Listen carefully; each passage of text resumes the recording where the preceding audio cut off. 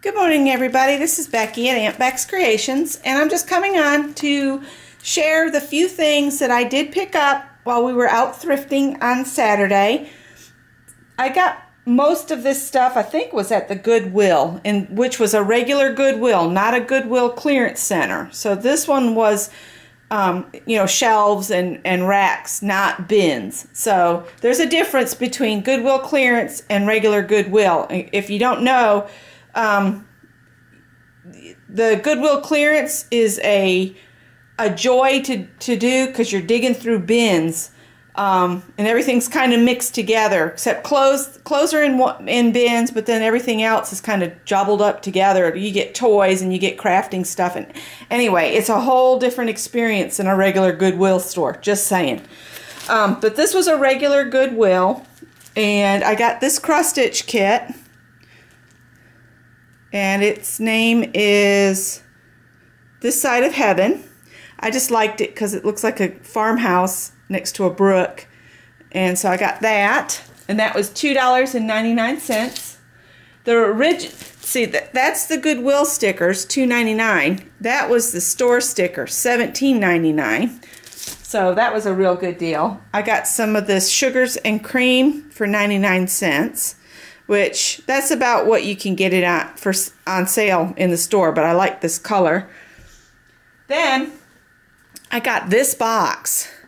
Now, our friend Barb Owens, she did a box recently, and I was looking for a wooden box so I could do her technique that she just did last Friday on Drama Free Fridays. Barb Owens does a live show, and it is, if you've never seen it, you need to pop in and on Friday afternoons.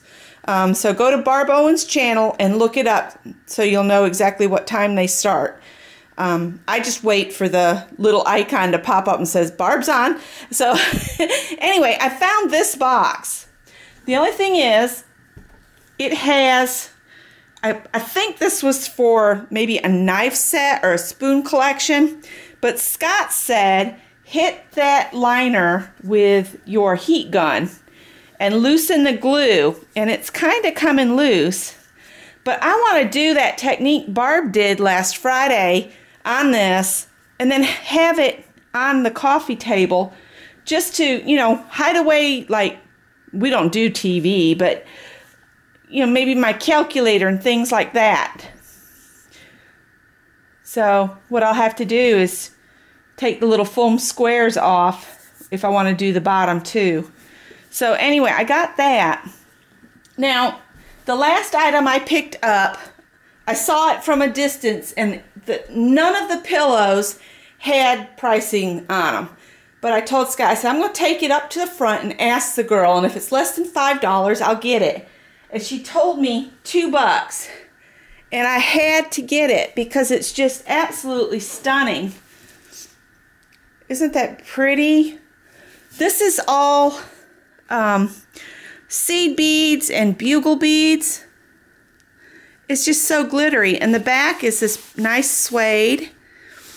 And the reason I got it is when we get settled, I'm going to get a brand new couch, and I'm going to have some pillows on it, even though Scott doesn't like pillows at all. I've been collecting pillows. Now, we went to the Restore. I don't know if y'all remember this. I can't remember if I shared it or not, but I got this pillow. And it had a tag on it here, Goblis, made in France. And I just love this tree. Isn't it beautiful? And then I got to thinking, when I saw the green blingy pillow, I said those would go together.